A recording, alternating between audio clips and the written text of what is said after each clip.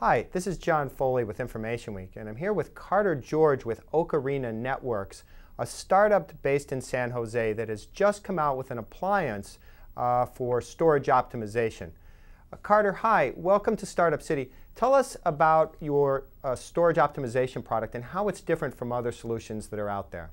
Well, most storage optimization has been focused either at data at rest, like backups, or data in motion, like moving data over the WAN.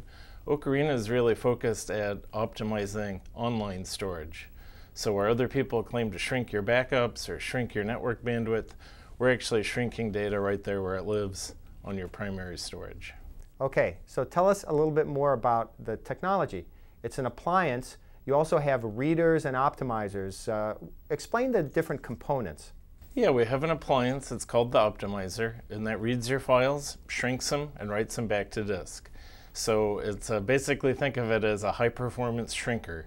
Now, as you go through and it shrinks your files, usually to 1/10 of the size that they started, you're going to need a way to get those back.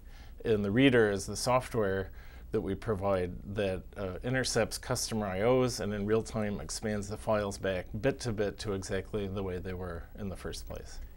Ocarina talks about being file aware. What do you mean by that? Yeah, so most files that are driving storage growth today are already compressed. If you think of Microsoft Office, that's compressed, PDFs, videos, music, photos, and you can't use traditional compressors on files that are already compressed. So what we do is we read a file into the optimizer, and we have this three-step process we call the ecosystem: extract, correlate, optimize, where we recognize the type of the file and then call different algorithms based on the file type. That might include decompressing the file. It might include routing it to a file type specific compressor or a file specific dedupe engine so that we can get the maximum amount of space reduction possible. Ocarina talks about some pretty dramatic results in terms of reducing data stores and file sizes. Just how far can you push that? Yeah, I think on a typical mix of files that you would see in an enterprise or a home share, we'll get about 10-to-1 data reduction. We also get really good data reduction on rich media files, which other people can't reduce at all. So whether that's videos or photos, oil and gas data, life sciences data, x-rays, PET scans, CAT scans, all that sort of thing.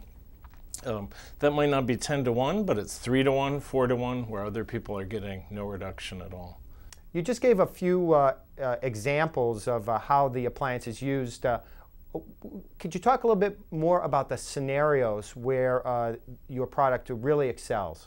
Well, the first batch of customers that deployed Ocarina were the big online photo sites. These are people that have petabytes and petabytes of digital photos. You upload your photos, you have an album, you order prints and t-shirts, that sort of thing. And they just have unbelievable amounts of storage. It's the biggest part of their business cost. And they've tried everything to try to shrink that down. And Ocarina is really the first thing that was able to get substantial reduction on these petabytes of photo stores. So at some places we're seeing as much as 70% reduction of these online photo stores. So that was the first batch. Now we're seeing movie studios adopt us for their archives of intellectual property, the animation, the artists, the motion capture, all the things that go into making movies. We're seeing oil and gas and life sciences, which are also sort of media and image-rich industries. We hear a lot about storage as a service and storage in the cloud. Is that a space that you play in? Well, we don't sell storage as a service, but we certainly plan to sell to people who want to offer that in the cloud. That is primarily a cost-driven business model. So people are saying, here's how many free terabytes you get, here's how much per month it costs to store 100 terabytes or 200 terabytes. Clearly, if you're the service provider and you can cut your actual cost to provide that service by 90%, that's going to make you more competitive as a cloud storage provider. So that's a target for us. So it's mid-2008, and you just came out with the appliance a couple months ago. What should we look for in the months ahead during the rest of the year?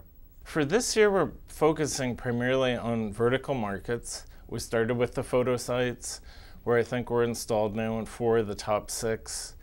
Social networks, where we're installed in 3 of the top 4. Oil and gas, where we're just starting to do our first installation. So this is the big seismic research shops. Genetics, that particular segment of life sciences, the big pharmaceuticals, that sort of thing.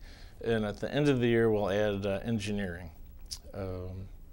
So people who are developing technical products. Next year, you'll see us, once we have, I think, a solid base of reference counts and people who say, yes, I've done this with my data, it works fine, I didn't lose anything, then you'll see us broaden into the enterprise, which is, I think, a more conservative buyer. Okay. Carter with Ocarina Networks, good luck crunching those file sizes down, and thanks very much. Pleasure.